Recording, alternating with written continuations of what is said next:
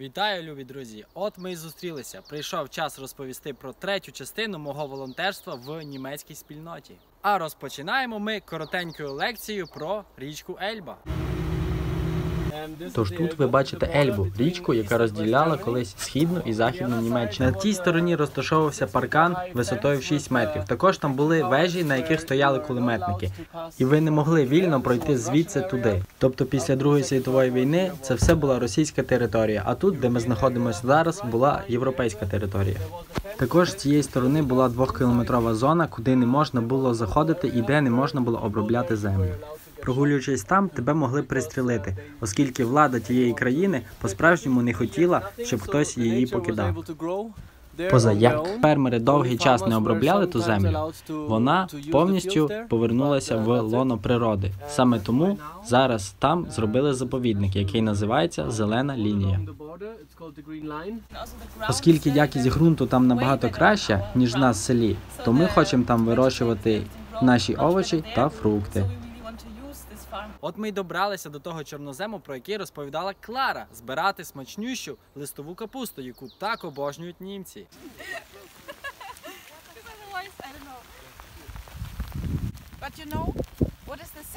Збираючи цю капусту під дощем, ви маєте, крім того, щоб отримати задоволення, ще й навчитися правильно розділяти листочки.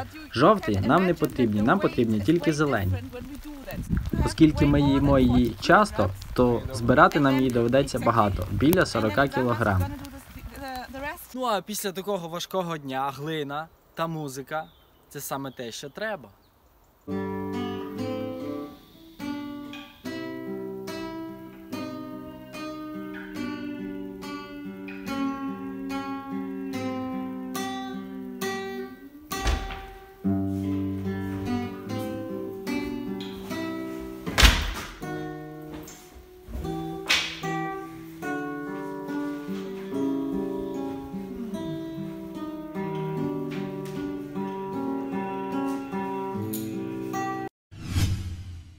Одна з основних цілей цієї рубрики – це нести пломінь української культури та свободи в світ. А натомість нести сюди знання, втілюючи які тут, ми обов'язково переможемо.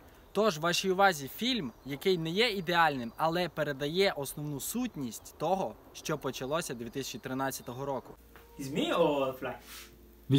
Цей фільм «Зима у вогні» можна знайти на платформі Netflix. І не дивлячись на деякі його слабинки, раджу все ж таки його переглянути.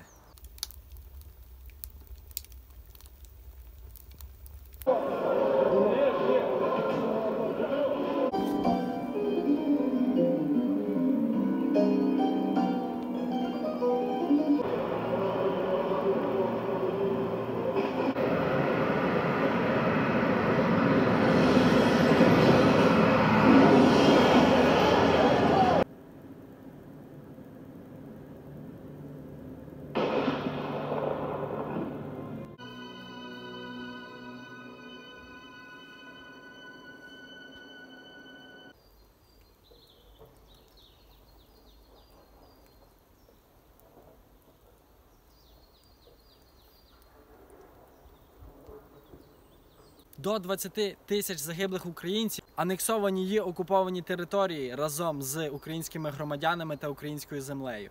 Інформаційна війна проти України. А все тому, що ми, українці, господарі на своїй землі, вирішили так, як їм не пасує.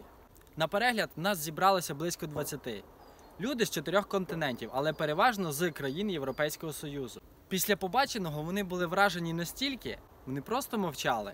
Потім вони почали запитувати, а як у вас справи зараз? Як взагалі таке могло статися?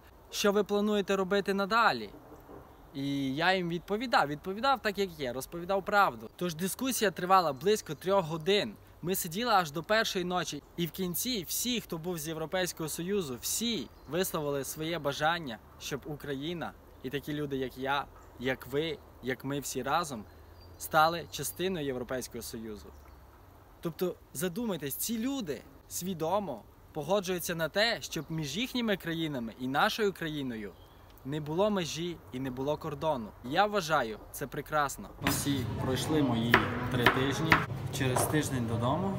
Зараз готую борщ, який будуть їсти завтра на основному обіді. Приблизно на 50 людей, можливо більше. Ну а мої підготування виглядають наступним чином.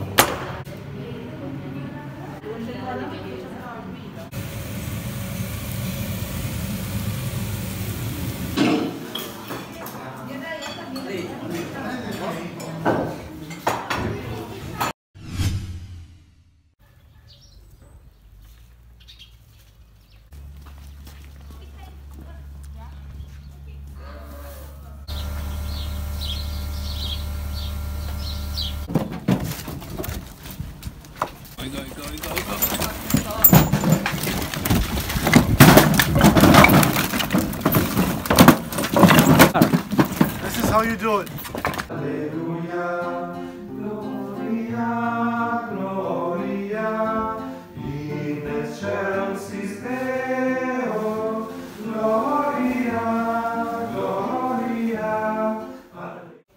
Slowly. Oh, this is more like it. I just killed myself. This is friendship. Про глину і про те, як за допомогою неї можна позбавитися від негативу.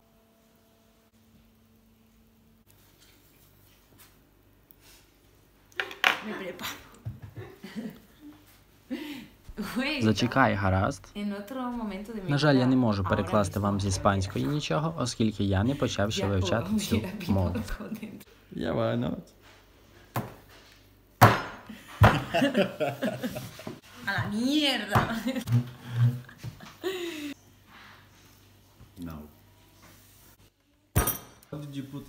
Які емоції ти поклав всередину, коли ти це знищував? Я поклав всередину, те, що накопичилось за день, та й поклав. Це був, так, наполовину динозавр. І я не знаю, він так і не визначився, він динозавр чи ні. Але й про роботу забувати не варто.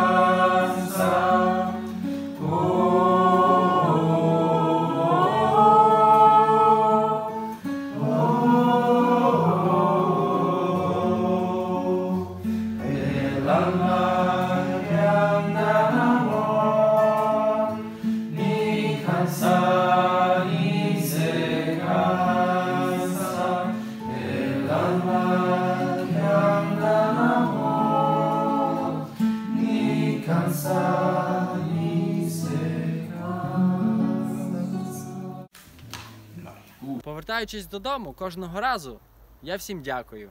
І мені всі дякують. Я дякую за те, що вони мене навчили чомусь новому.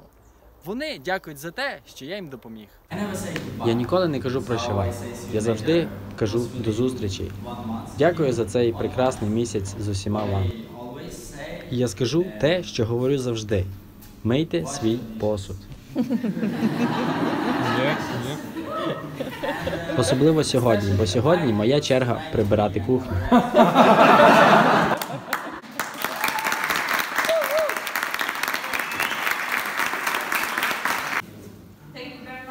Дякуємо тобі навзаєм, Марк. Це був дуже чудовий, продуктивний місяць. Особливо ти допоміг в команді агрокультури. Ти і твоя життєрадісна посмішка. Марк, в мене запитання. Будинок, який ми бачимо в тебе в інстаграмі, ти вже там живеш? Зараз, як тільки я повертаюся з цієї подорожі, я починаю там жити. Це буде мій перший місяць, перший зимовий місяць в своєму власному будиночку. Також на днях я буду організовувати вечір, на який ви всі запрошені. Там я буду розповідати про свій лайфстайл вдома. Ви зможете прийти, побачити і задати будь-які запитання. Якщо відео вам сподобалось, а я підозрюю, що воно вам сподобалось, зробіть 5 простих маніпуляцій. Вподобайка, підписка, дзвіночок, коментар, поширення. Таким чином, ідейного україномовного контенту в Україні ставатиме дедалі більше. До зустрічі в наступній, останній частині, де мандри перенесуться на мапу України. Тож пам'ятаймо, що в світі є 1000 неправд, які кружляють навколо однієї правди. Слава Україні! Дякую за перегляд! Шануймося!